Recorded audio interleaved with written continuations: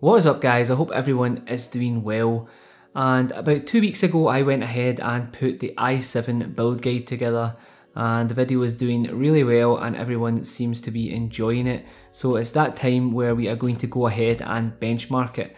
First of all, I would just like to say thank you to all the sponsors of the UNILAD series, and that is of course box.co.uk, UNILAD themselves and ASUS, as well as Cooler Master.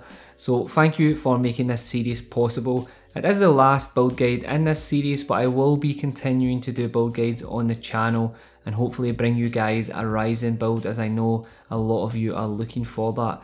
So just before we go ahead and show the benchmarks, let me just refresh your memory on what's in the build.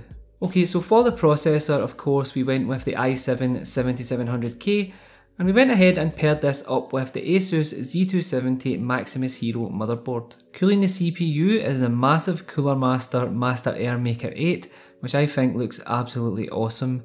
The graphics card of choice is the Asus Strix GTX 1080, and for the RAM we went with 16GB of HyperX Savage clocked at 3000 MHz. For storage we have a 500GB 960 EVO M.2 from Samsung, and we have paired this up with a 2TB FireCuda from Seagate.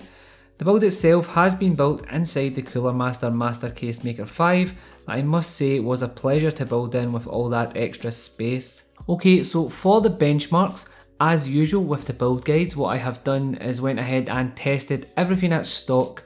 There is no overclocks, nothing like that, so it's basically just what to expect as soon as you go ahead and put this together. So of course you can go ahead and improve on this by overclocking, etc.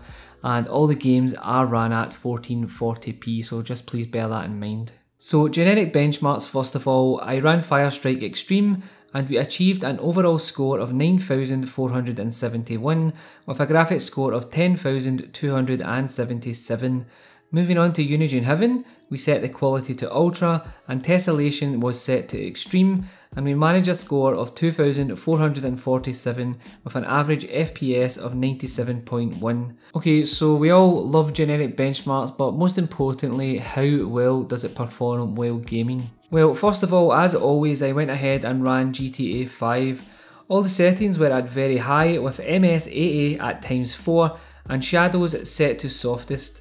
The game played super smooth with no issues at all, and we achieved an average FPS of 84, so no issues there. Now on to my favourite game, Battlegrounds. For the settings, everything was set to Ultra except for shadows and foliage, which I set to low, as these are the settings I opt for when playing the game.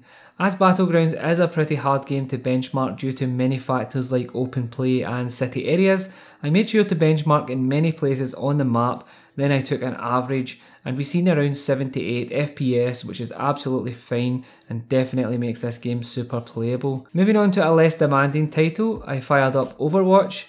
I used the Ultra preset, and as you would expect, it ran super smooth and we seen an average frame rate of 128, so certainly nothing to worry about here. Next up was Rise of the Tomb Raider. I went ahead and enabled DX12 and ran the benchmark on the very high preset. There were no issues to note and we achieved an average FPS of 92. So as you can see guys, the build turned out absolutely fine and plays games at 1440p with no issues at all.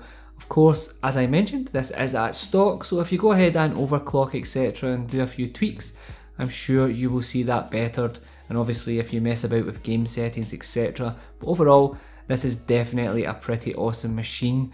So if you have any questions about the build guys, let me know down below. Also let me know exactly what kind of Ryzen build you would like to see on the channel. Of course this will be a build guide. Personally I would love to go ahead and put a super budget Ryzen build together, but it's up to you guys, so let me know down below. As always, thank you so much for tuning in, stay safe, be kind to each other, and I will catch you on the next one. Peace. Thoughts were down canvas.